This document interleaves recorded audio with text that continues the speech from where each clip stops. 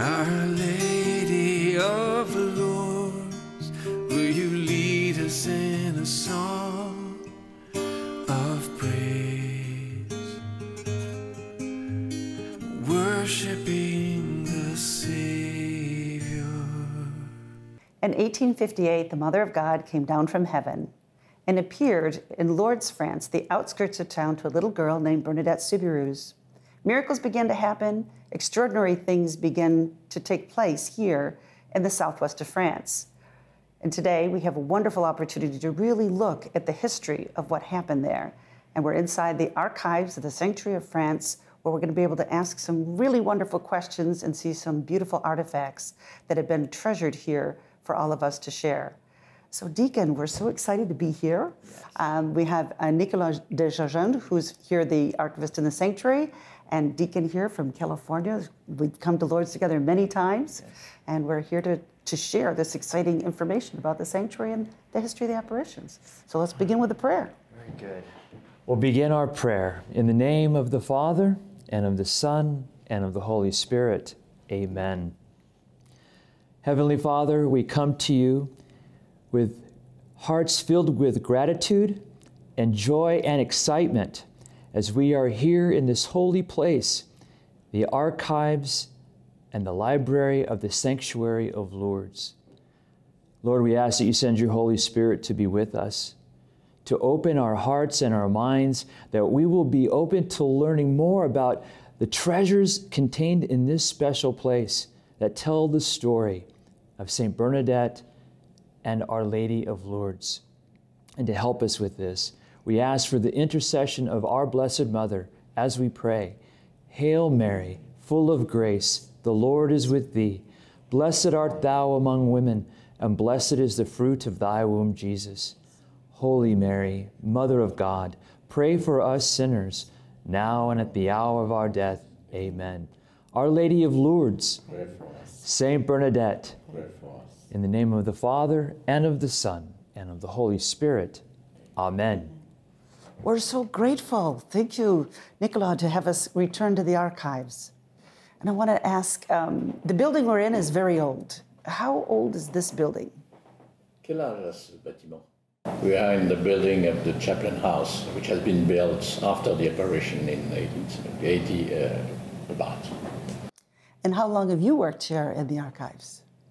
I've been working for 11 years in the archives, and I'm responsible for them since 3 years. And we're grateful. We're grateful to have you and to know that these treasures are guarded here. It's wonderful and exciting things that are here.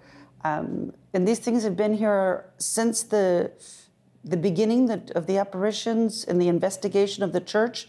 The church has collected all of these treasures and information. At the beginning, the priest brought everything without any specific order or organization. And then it has been organized by Monseigneur Théas in the building. I had the privilege to meet Père René Laurentin, coming here to Lourdes, and of course he wrote the beautiful book, Bernadette Speaks. It's volumes here in French, but condensed in the English language, and most people consider it the authority of the apparitions in Bernadette in Lourdes. Do you agree this book is the treasure of the story of Lourdes? Yes, because he has been looking through all information, all documents, all traces, just to fix all the existing situations. We hear the bells, so we know we're very near the church here, and very close to the grotto, where all of these things are stored. And we see you have some treasures to share with us. And Deacon, this is your first time in the archives, the archive. It is. I'm very excited to be here. You've been working here for a significant period of time, a service of love, a ministry. What are some of the most significant items you have seen? Every document, all documents related to what happened at Lourdes is very important. So we have letters from Bernadette, not all the letters, because there is a lot of them in the verse, but mainly the letters written by Bernadette to sisters and brothers. These are the original documents in her hand. Ce sont vraiment les lettres qu'elle... Yes, it's letters she wrote herself, and she describes everyday events, what happens around, and all about the life that at the period she was writing. She has some of the best handwriting I've ever seen, Marlene. A beautiful lady. Trained by nuns. I can see why. Beautiful.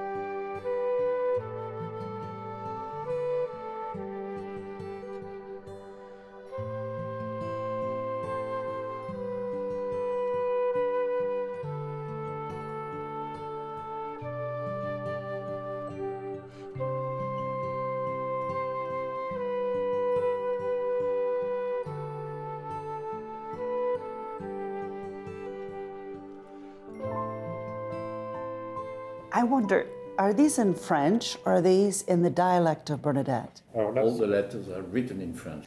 So she would speak to her family in her dialect, but in writing the letters, the sisters are teaching her to write in French, not in her dialect. Going to school, she starts learning to write in French. And anyway, being in Nevers afterwards, which is not in Occitanie, she had to speak and develop French capacities. So she speaks a dialect, Bernadette does, not regular French, but she speaks the local dialect of her valley. And Père Péramel and the others in the story of Lourdes, they don't speak the same language as her. Oui, c'est... The dialect was spoken all over, but with different nuances between valleys and areas. And Bernadette and Péramel, not being from the same area, they had sometimes different ways of expressing themselves. What languages did the Mother of God speak to Bernadette? C'était en Occitan. So it was in Occitan, the language Bernadette was speaking. She spoke the language Bernadette used to speak. So Bernadette and who we become to know is the Mother of God speak the same language. So what Bernadette is repeating to us is exactly a language she knows and she understands. Oui, les mots étaient compréhensibles. The words were accessible to Bernadette, but the meaning of the words was not accessible to her. She didn't understand what the meaning was, but she knew the words. And in that sense, it explained that the message from the Virgin overpassed what Bernadette was being to understand or to translate. So she repeats it as she heard it, even if she doesn't understand. And so it's the exact repeating from her lips to Bernadette's ears, and then she gives it directly to us to hear. Oui, oui, oui. Yes. Bon. In the interviews, we know from the authorities here, they try to change the words for Bernadette. I read that in Parani Laurentin. And, but Bernadette she stays true to what she says. Is that in the records? Oui, Yeah, the people who were asking Bernadette tried to give wrong messages, but Bernadette never accepted this and always corrected and came back to the original version. And this is very impressive because she was in front of all the people trying to curve her languages, and she had to correct it and come back to what she said for a young girl like this. So reading this, I wonder, are they trying to intimidate Bernadette? D'intimider Bernadette?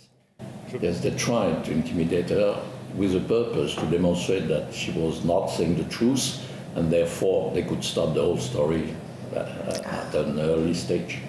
So when you read these records, it's to you apparent, obvious, of what Bernadette's saying and what they were trying to do. And all of this is in documents that is here. We can see it just the way as it was. It's still preserved here to see now. oui. Okay, in the archives we have the written documents of what Bernadette said, so we know exactly how she responded to whatever comments has been made before. Out of these documents, I'm wondering what would be the piece of the document, like what would you, as a deacon and studying the church, what would be the most significant that you document here that is so telling. Je pense que c'est les... Okay, it's the police questionings which demonstrate the envy to transform the situation and proves that Bernadette stays 100% faithful to herself in what she said. Especially if we keep in mind she was a very young girl, 14, in front of responsible people having some personality and trying to make her derive from her own version.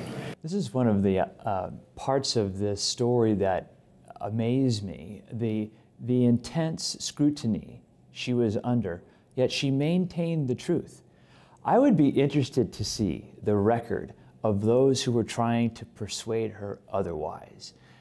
Does the archive have any documentation of Monsieur Jacomet or perhaps the inspectors or those who were questioning her? What you have here is handwritten notes of Jacomet all along the questioning session, but it's not a faithful, detailed, word-by-word expression. And this is a proof that Bernadette was having something in herself which helped her not to fade in front of those people trying to change the version.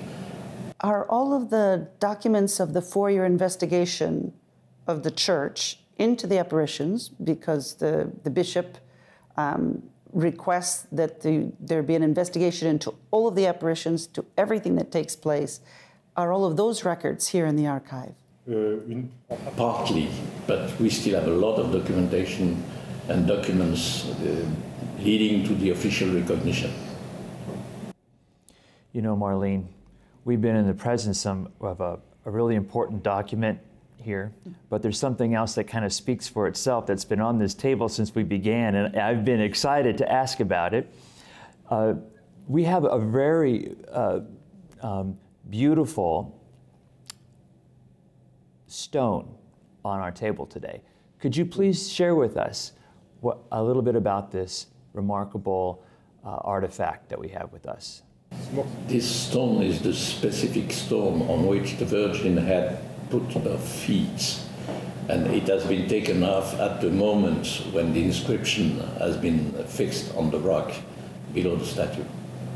The exact dates I don't know, but it should be in the years 20 when the statue has been reorganized and refreshed. And why did they remove the piece of where she stood? Why? Just to be able to fix on a stone the inscription in Bigourdan, I am the Immaculate Conception. Marlene, I think this is as close as if I ever come to heaven. If this is the stone where the feet of the Mother of God stood, one might say it's the touchstone from heaven to earth. Exactly, that's the place where earth and the sky are really. Would it be okay if we touched, may we? If I may be so bold. You first, we can pray for everyone who would like to be touching this great piece of heaven. Yes. Well, let's do that. As we draw closer to it, Heavenly Father, we ask your blessing upon us and those whom we represent from the United States, for all those who would desire desperately to touch this stone where Our Lady's feet stood. We ask that you bless us all in this moment as we touch the stone that the feet of our mother stood. Amen.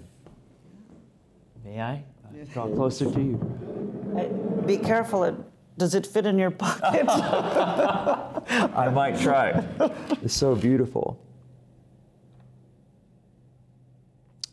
Merci beaucoup. Merci beaucoup. I'm so grateful that the church preserves the treasures for us. It's a great,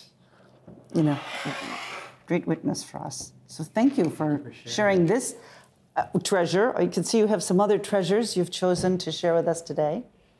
C'est un gant de Sainte Bernadette. This is a glove of Sainte Bernadette. Her hands are so tiny. Qui est, voilà, la taille Yes. qui est à ses initiales, le B et le S. You have the initials on it, B and S, Bernadette Soubleuse. It's very cold in the Pyrenees. I know, I'm from Los Angeles. I'm very cold. She would wear this on a special occasion or every day? Je In pense Pyrenees, normally people do not wear gloves every day, so it should be gloves from special occasions. Ah, I see. Wow. Just to compare the size, it's just a... Maybe be so bold to put our hand inside. No, I can't come that close. That's beautiful. So this would be a relic. This would be a second-class relic? oui, je pense. Yes. Oui, ouais, ouais. Yes. We're blessed to be in the presence of such wonderful treasures of the church. You know, it shows Bernadette's a real person. She's a regular person. She's obviously very petite, a French girl, but the Mother of God stood here. Bernadette was there. So it's wonderful that we have these real, tangible pieces of the history and that they're preserved here. It shows it's a real meeting of two people with the two pieces here. Yes. These items help tell a story for human beings. We get to see, to touch, to feel this close to saints and the Mother of God. Is this the purpose of the archives, to preserve these items in order to tell the story? Oui, ça, Yes, this brings the proof of the existence of the story and allows the people, whether they're historian or other people, to describe and tell what happens there. Out of all of the things, the treasures here, is there just one thing when you first came here that's to you personally the most significant, if you had to choose one thing? All the archives are very important and helps to understand better the story, but if there is one, it will be the rock, which is the demonstration, the proof, where the Virgin put her feet on land. Yeah, I would have to say. I agree. I agree. Just one more question. I have to ask this. These items are such treasures, but they're kept in this place that I didn't know existed.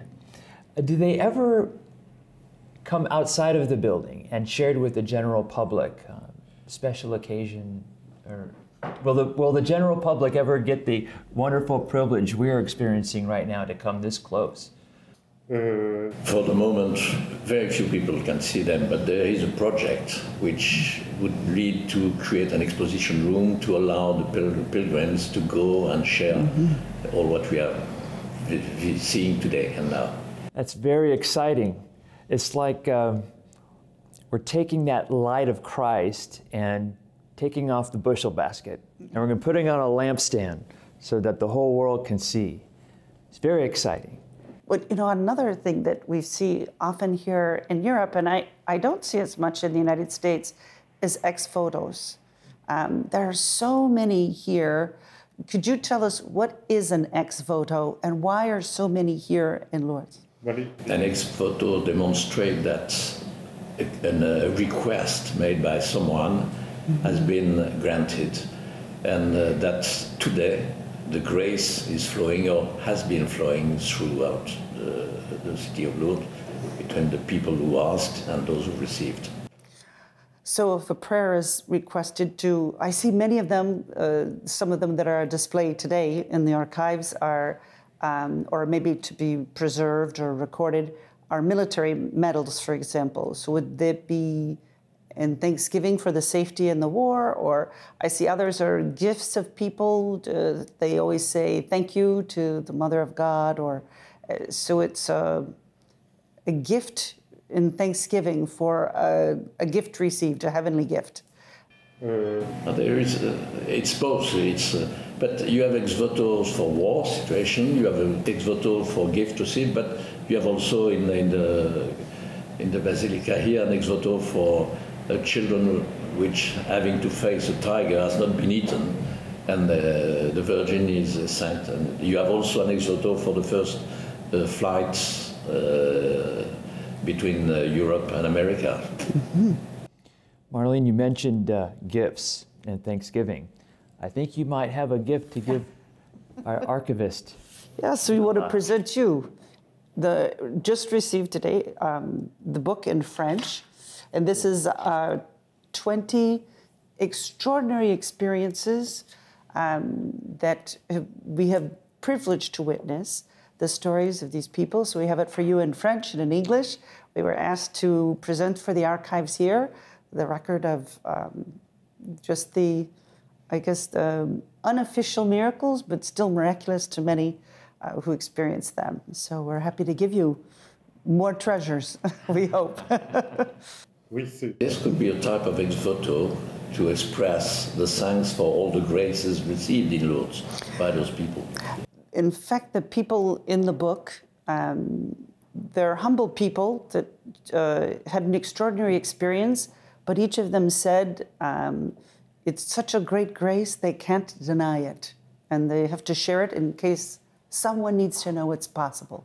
And this is also the library of the sanctuary is here. Do you receive books that are written about Lourdes? And in addition to the archives, there is a library here which receives everything that comes in, and normally they provide some examples of what they receive to the archives. Well, we're grateful to have something here, and we're so grateful for your time. We know there's other treasures for us to see, but we're so grateful for what you've shared with us today, and that you have such care for them and preserve them for the next generation so that they will know the message of Lourdes, and they'll have some proof for those who maybe have a question, they can be answered. So thank you for your time.